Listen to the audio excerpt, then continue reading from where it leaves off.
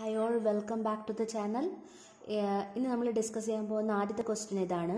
Move ax, bx. Which addressing mode does this instruction use? Option A immediate, option B indirect, option C register and option D direct. So move x, bx എന്ന് പറയുമ്പോൾ addressing mode ഏതായിരിക്കും? Register addressing mode ആയിരിക്കും. എന്താ കാര്യം എന്ന് വെച്ച് കഴിഞ്ഞാൽ X and B X R registers here. Okay, so register addressing mode. So next question ഇതാണ്. If every node you in G is adjacent to every other node V in G, a graph is said to be option A isolated, option B complete, option C finite and option D strongly connect. If every node is connected to every other node, each node in G is connected to every other node in G, then that graph is said to be complete graph. Complete. Okay. Then അടുത്ത question എന്ന് പറയുന്നത് നോക്കാം. To extend the connectivity of the processor bus, we use option A PCI bus, option B SCSI bus, option C controller, option D multiple bus. So to extend the connectivity of the processor bus, we use PCI bus, peripheral component interface bus. നമുക്കിപ്പം additionally ആയിട്ടുള്ള peripheral കമ്പോണൻസുകൾ നമ്മുടെ processor ബസ്സുമായിട്ട് connect ചെയ്യണമെങ്കിൽ നമ്മൾ use ചെയ്യുന്ന bus PCI bus ആയിരിക്കും. But at A time ഒരു monitor നമ്മുടെ CPU ആയിട്ട് കണക്ട് ചെയ്യണം എന്നുണ്ടെങ്കിൽ we use the SCSI bus. Okay, then അടുത്ത question. If 1100 is divided by 110/2, രണ്ട് ബൈനറിയിൽ തന്നെയാണ്. അത് കോഷ്യൻ്റ് കണ്ടുപിടിക്കണം. അപ്പോൾ കോഷ്യൻ്റ് കണ്ടുപിടിക്കാനായിട്ട് ഇവിടെ ഈസിയാണ്. നിങ്ങൾക്ക് വേണമെന്നുണ്ടെങ്കിൽ മാത്രം ഞാൻ ജസ്റ്റ് ഒന്ന് ചെയ്ത് വെച്ചിട്ടുള്ളത് കാണിച്ചു തരാം. 1100 ആണ്. അപ്പം നമ്മുടെ കോഷ്യൻ്റ് ആയിട്ടുള്ള 110 കൊണ്ട് ഡിവൈഡ് ചെയ്യുകയാണ്. സോ ഇങ്ങനെ ആയിരിക്കും കിട്ടുക. The answer is here option C 10010. Okay, ഞാനിതിൻ്റെ ആൻസേഴ്സ് ഡിസ്കസ് ചെയ്ത് പോകുന്നതുകൊണ്ടാണ് ഇതെങ്ങനെയാണ് സോൾവ് ചെയ്യുന്നതെന്നുള്ളത് പറയാത്തത്. നിങ്ങൾക്ക് സെപ്പറേറ്റ് ആയിട്ട് സോൾവ് ചെയ്യണം എന്നുണ്ടെങ്കിൽ പറഞ്ഞാൽ മതി, ഞാനത് ചെയ്തു തരാം. ഓക്കെ, ദെൻ അടുത്ത ക്വസ്റ്റ്യൻ ഇതാണ്. Which data structure allows deleting data elements from front and inserting at rear? Option A stack, option B quiz, option B DQ and option D binary search tree. അപ്പോൾ ഫ്രണ്ടും റിയറും ആണ് ഇവിടെ pointers. So front വെച്ച് delete ചെയ്യുന്നു, rear വെച്ച് insert ചെയ്യുന്നു. That data structure is Q. Okay, സ്റ്റാക്കിൽ ഒറ്റ പോയിന്റർ മാത്രമേ ഉള്ളൂ ടോപ്പ്. ഇവിടെ രണ്ട് പോയിന്റേഴ്സ് ഉണ്ട് എന്ന് പറയുന്നുണ്ട്. സോ അതുകൊണ്ട് തന്നെ നമ്മുടെ ഡേറ്റ സ്ട്രക്ചർ ഇവിടെ ക്യൂ ആയിരിക്കും. ദെൻ അടുത്ത question. Which of the following data structure is linear type? Option A string, option B list, option C queue and D all of the above. String ഒരു linear data structure ആണ്. അതുപോലെ തന്നെ option B ആയിട്ടുള്ള list ഒരു linear data structure ആണ്. Q ഒരു linear data structure തന്നെയാണ്. So option D all of the above. Then അടുത്ത ക്വസ്റ്റ്യൻ.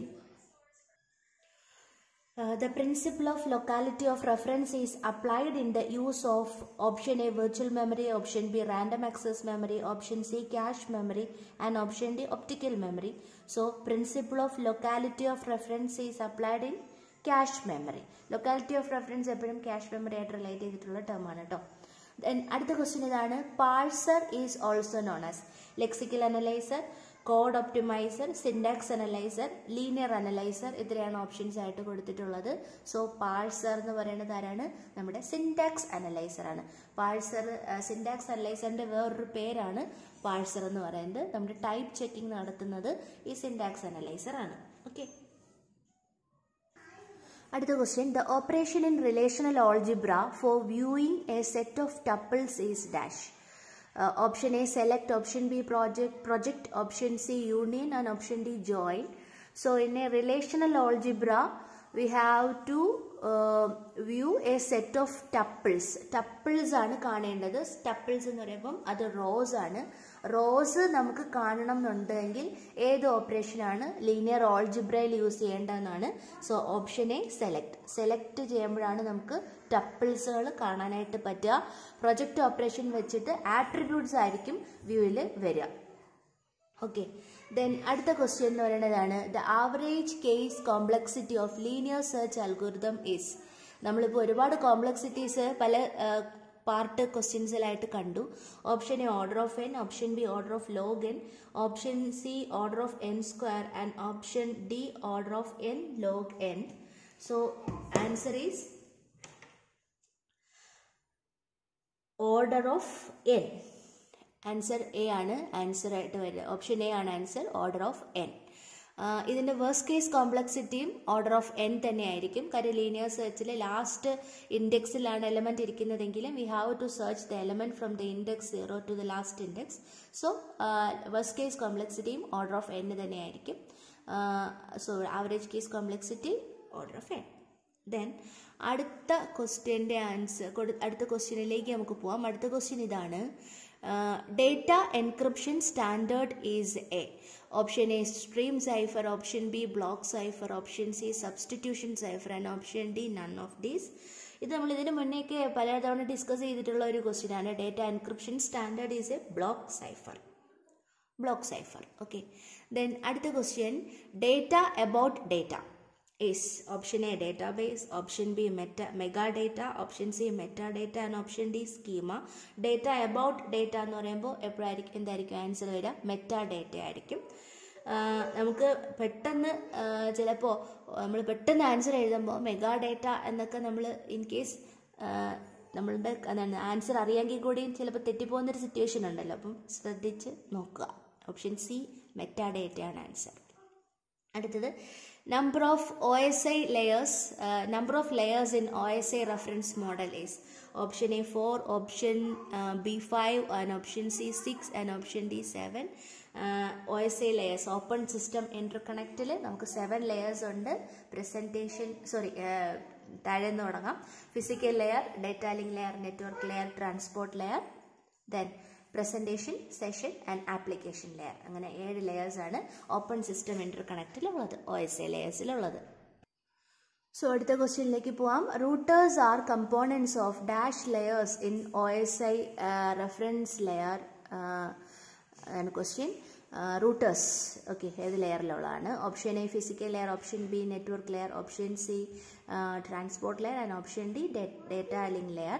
സോ റൂട്ടേഴ്സ് പ്രസൻ്റ് ആയിട്ടുള്ള ലെയേഴ്സ് നെറ്റ്വർക്ക് ലെയർ ആണ്. നമ്മൾ പ്രീവിയസ് വീഡിയോസിൽ ഓരോ ലെയേഴ്സിലും യൂസ് ചെയ്തിട്ടുള്ള കമ്പോണൻസ് അല്ലെങ്കിൽ ഡിവൈസസ് ഏതാണെന്ന് ഡിസ്കസ് ചെയ്തിട്ടുണ്ട്. ഞാനതിൻ്റെ ലിങ്ക് ഇടാനായിട്ട് ശ്രമിക്കാം. Okay, number of attribute in A relation is called. Option A cardinality, option B size, option C schema and option D degree. എല്ലായ്പ്പോഴും നമുക്ക് കറക്റ്റായിട്ട് അറിയാമെങ്കിൽ കൂടിയും എക്സാം ടൈമിൽ കൺഫ്യൂസ്ഡ് ആയി നമ്മൾ തെറ്റിപ്പോകുന്ന ഒരു ക്വസ്റ്റ്യനാണിത്. നമ്പർ ഓഫ് ആട്രിബ്യൂട്ട്സ് ആണ് ചോദിച്ചിട്ടുള്ളത്. Number of attributes is called it's degree. അതേസമയം നമ്പർ ഓഫ് ടപ്പിൾസ് ആണ് ചോദിക്കുന്നതെങ്കിൽ കാർഡിനാലിറ്റി ആണ്. നമ്പർ ഓഫ് ആട്രിബ്യൂട്ട്സ് എന്ന് പറയുന്നത് എപ്പോഴും ഡിഗ്രി ആയിരിക്കും. ഞാനിത് റിപ്പീറ്റ് ചെയ്ത് പറയാനായിട്ടുള്ള കാര്യം എനിക്കെപ്പോഴും മാറിപ്പോകാറുണ്ട് എക്സാമിന്. അതുകൊണ്ടാണ് ഞാനിത് റിപ്പീറ്റ് ചെയ്ത് പറഞ്ഞത്. ആട്രിബ്യൂട്ട്സിൻ്റെ എണ്ണം എന്ന് പറയുന്നത് ഡിഗ്രിയാണ്. ഓക്കെ, ദെൻ സോ ഇത്രയാണ് ഇന്ന് നമ്മൾ ഡിസ്കസ് ചെയ്യുന്ന ക്വസ്റ്റ്യൻസ്. ഇതിനകത്ത് എന്തെങ്കിലും ഡൗട്ട്സ് ഉണ്ടെങ്കിൽ നിങ്ങൾക്ക് കമൻറ്റ് സെക്ഷനിൽ ഇടാം. നിങ്ങൾ നോക്കുമ്പോൾ തന്നെ ഇതിനകത്ത് പല ക്വസ്റ്റ്യൻസും ഞാൻ ചിലപ്പോൾ സ്കിപ്പ് ചെയ്ത് പോയതായിട്ട് നിങ്ങൾ കണ്ടിട്ടുണ്ടാവും. അത് എനിക്ക് ഡൗട്ട്സ് ഉള്ളതോ അല്ലെങ്കിൽ PSC ആൻസർ കറക്റ്റായിട്ട് തരാത്തതോ ആയിരിക്കും. അതെല്ലാം കറക്റ്റായിട്ട് ആൻസർ കൺഫേം ചെയ്തിട്ട് മാത്രമേ ഞാൻ വീഡിയോയിൽ ഇൻക്ലൂഡ് ചെയ്യാറുള്ളൂ. So thank you for watching the video. Thank you.